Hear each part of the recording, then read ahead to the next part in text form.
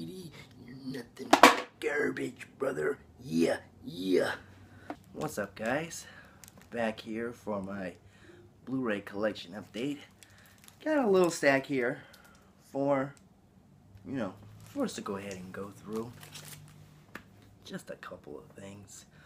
Just so you know, I've been feeling a little down and out. I got this Macho Man shirt and it's just like taking over, I feel like it's like venom taking over my body. I just feel like I'm turning into the Macho Man, Maybe it's just me. Alright, so first up here, we've got Hocus Pocus. Pretty sure you saw when I opened the package from the Disney Movie Club. Yeah, I got that. I watched it. It was okay. If I had watched it when I was younger, I probably would have more of an attachment to this movie. But, it was decent. Yeah, that's all I got to say about that. Then we got Frozen. Good movie. Really felt like an animated classic, but was more of a girls' movie than what I was into.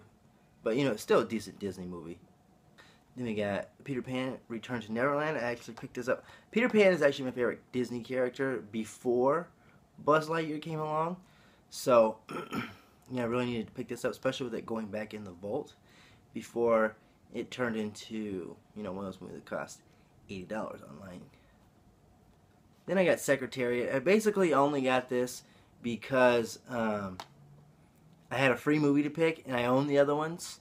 I think it was like Cars, and I don't know what the other one was. I think A Bug's Life or this. So I just went with the only one I didn't have. It's got John Malkovich. Maybe I'll give it a try. Then next up here, I started my Studio Ghibli collection. Is that how you pronounce it? I got Ponyo, which I'm still awaiting the slipcover. I actually just bought it off eBay. This one was from Disney Movie Rewards.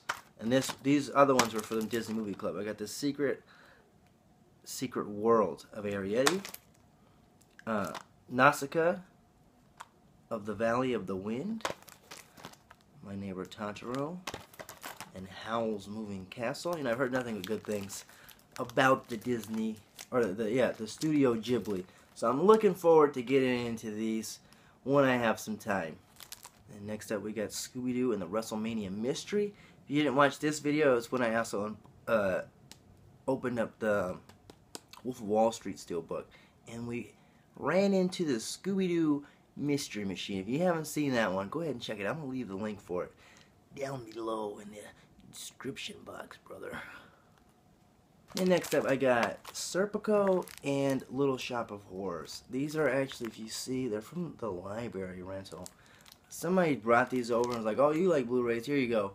And I didn't have either one of these. I have the Rick Moranis version of this. I didn't see this anywhere when it came out in stores. So, they did an alright job. They also gave me Frost Nixon. I already own Frost Nixon. So if anybody's looking for Frost Nixon, let me know in the comments. And we can work something out because I have an extra copy now. Then we have The Ultimate Warrior. Oh yeah, brother. Okay, sorry about that. I passed on this originally because it was like $27.99, and with the network, a lot of the WWE, DVDs and Blu-rays have been going down in price. But then I was reading online after The Ultimate Warrior died that it was sold out everywhere, or most places everywhere in the United States. So I went and paid the $27.99 for it. Because it's better than having to pay $90 to some scalper online later. In the wake of his death, there was Nancy Grace, who was online talking about steroids related to the Warrior's death, and she also said that Owen Hart died of steroids, making herself look like a complete idiot. Anybody that knows anything about wrestling knows that Owen Hart died during his entrance, coming down from the rafters in an accident. I don't know how that relates to steroids. The lady's an idiot. We got the Ultimate Warrior here. Oh yeah. And we got Jason and the Argonauts. This is a Ray Harryhausen. Is that how you say his name? He's the guy that did the original Clash of the Titans. I really like his work. I've seen a lot of his stuff when I was younger. I picked this up for like $10. No, I think it was $5. It's $5 or $10 at Barnes and Noble. It's got a nice little holographic cover there. Hulk Hogan, you think you're better than me, brother? I don't think so. No. Then I've got here Mary Shelley's Frankenstein. I've really been wanting to read the original book lately, so I'm glad that I found the movie. It's probably not a good idea to watch the movie instead of reading the book, but I'm real interested in this. It's got Robert De Niro in it. I think it's fairly recent. 1994 it came out. Yes, you know, only about 20 years ago, but okay, that is a long time ago. But I'm gonna go ahead and check this out. I really want to watch this. Got Straw Dogs here. This is the remake. When this came out, I really wanted to see it, and then I took the advice of my cousin, and she says, "No, it looks stupid now." Stop taking advice from other people, but I haven't really heard anything about this. But I think it's also like $10, $5 or $10. So I just had to pick it up. You know, it's got Eric from True Blood, and it's got Cyclops. It looks alright. It looks pretty interesting. I'll give it a try. And I picked up Sid and Nancy. I've been wanting this for a while now. I have not seen it in stores. I haven't really seen it on eBay for a decent price. I think I paid $20 for this. You know, it wasn't really that good of a deal, but I had to have it. It's great movie. Gary Oldman puts on a good performance, but the chick who plays Nancy Sponge, and what is her? Chloe Webb. She hasn't really been in anything else. She has that weird voice. Oh, Sid, wah, you know. But it was a really good movie. It got me interested in the real Sid Vicious. I really like that song he did. Now I wanna be your dog. I thought it was a good song. So it was a good movie. Next up, I picked up Passion, mainly because it was like $12, and it had a red case. And it has Regina George. I'm feeling victimized by Regina George right now.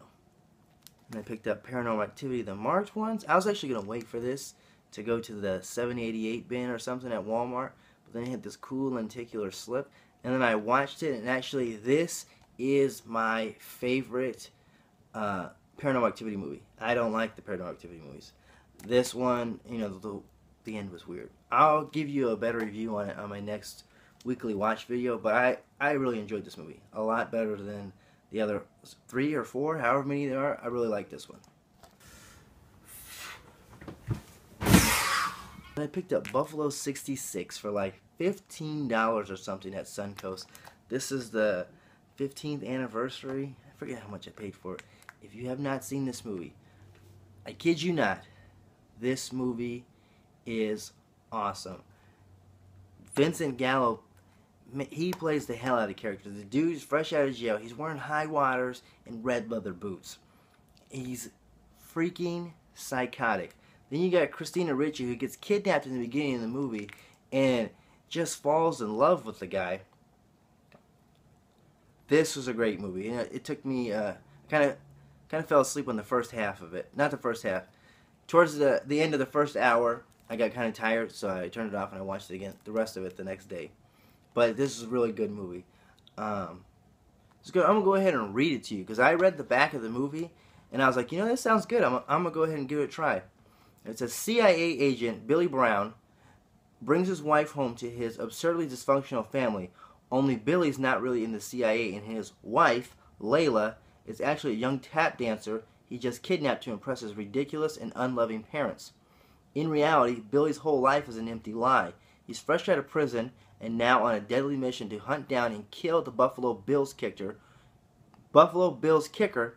whose botched field goal he believes ruined his life. However, Billy's new hostage may ruin everything. Their crazy attachment blossoms into a desperate and oddly, beautiful romance that may or may not be a sweet, subtle there may or may not be a sweet enough substitute for revenge. Great movie. I think he wrote it and directed it and starred in it. Like every credit is almost Vincent Gallo. But this is a really good movie. It has kind of an IFC feel to it, like the original IFC before they started doing commercials and mainstream movies and all that crap. But this one definitely pick this up. If you haven't seen it, you need to go see this. This is really, really good. Then I got Bates Motel here. I think I already did a review on this in one of my last videos. My sister told me this show was good. The second season had just premiered. I tried to watch it on Netflix, but she hadn't paid her Netflix yet, and I didn't feel like waiting. So I went out to Best Buy and I bought this, and it was worth it all the way. Then next up, I got Right Along here. I didn't watch this in theaters. It was decent. It wasn't really as funny as I thought it was going to be. Kevin Hart's movies are starting to go downhill for me. I really enjoy his character, and I like their on-screen partnership that they had going on. But the movie itself, it could have been better. Then next up, I got American Hustle for $12.99 at FYE. I was glad I picked that up. Got a good deal on it. It was pretty expensive everywhere else, but it was good. You know, it wasn't as great as I thought it was going to be, but it's still a really good movie. And the thing I like about this is you've got Rocket Raccoon, Lois Lane, Batman, Mystique, and Hawkeye. I found that hilarious.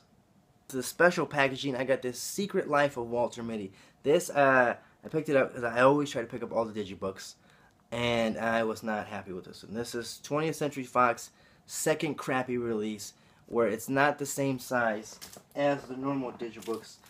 Let's comparison. As you can see, it is slightly wider and then slightly taller, and so it goes through all that and then doesn't even have the plastic case holders. I don't like these. And then the inside, I really don't even care about the pages on the inside or what they are, but it doesn't really even pertain to the movie at all. I like the holographic slipcover, but it's too late to take it back. That's all I got to say about this. Macho Madness is running wild, brother. Yeah! And I picked up The Wolf of Wall Street. Kind of a lackluster steelbook, real plain. I like the yellow color. It reminds me of The King's Speech. This one. Where's it at? Boom. Well, this one's a little bit brighter. This one's more of like a mustard. But I already did a review on this movie. I did an unboxing on it. It's funny. This brings a whole new meaning to the phrase, when life gives you lemons. Then I picked up Anchorman 1 and 2, the Walmart exclusive steelbook. I enjoyed Anchorman 2 better than I did the first. The first movie, I find it really boring, and I tried to revisit it. I still found it boring. I know it has a lot of people like it. I didn't really like it. I liked the second one. Oh, excuse me. I like the second one more. Then there's the back of it. I like the cover of this. You know, it's kind of cool, but the movie itself was And I'm a Will Ferrell fan. I just couldn't get into this one. Lastly here, I picked up The Hobbit, An Unexpected Journey, the extended edition steelbook. They had it at my Best Buy. There's like 2 left, so I thought, you know, what the hell? I didn't pick it up the first time around. So this way, whenever the extended edition for The Desolation of Smaug, is that how you say that, comes out, whether they do a steelbook or they do a digibook, I'll have a matching case for both. I didn't get it in the stores because I was hoping for a special kind of case. So hopefully when the extended edition comes out, I'll buy that, and then I will start my trip into Middle-earth. I've seen the first Lord of the Rings movie, didn't like it. I saw pieces of the second one. I just couldn't get into the Lord of the Rings. I think what it was is there's too much hype surrounding it. You know, I'm not really big on the stuff that's overhyped. I don't know why, just not. But that's what I got there. Lastly, I got this new TV, Panasonic VRF 50, I think it's a 50 inch. They told me it was 55 inch. It's 3D. That's the main reason I got it. $250. That's all I paid for this. It's pretty good TV. The 3D works. You just have to have the active shutter glasses. What do I have? I have some expand. The Panasonic ones are like $80. What a ripoff. Alright folks, that's all I had for this video. I hope you enjoyed it. I hope you liked my big stack of movies that I had for you. If you haven't checked out my top 10 most badass mask videos, please check that out. I think that's my funniest video today. I hope you all like that one. I'll leave the link to it down in the description box. Yeah, I guess that's all I have to say right now. Oh, my weekly watch video. I haven't put up this week because I was doing the Ninja Turtles theme, and I got through all the movies and some other stuff. 2 of the TV shows. So I kind of wanted to finish the TV shows before I did the weekly watch video. So I might do 2 weeks worth of watch. I haven't really watched too much this week. I've been kind of busy. But look for that video probably the beginning of next week. That's all I got for now. So until then, stay true, stay blue, and just know that I'm over here with the macho madness running through my veins, brother. Oh yeah. You want a shot at the title? Me and Miss Elizabeth will meet you down at ringside, brother. Oh yeah.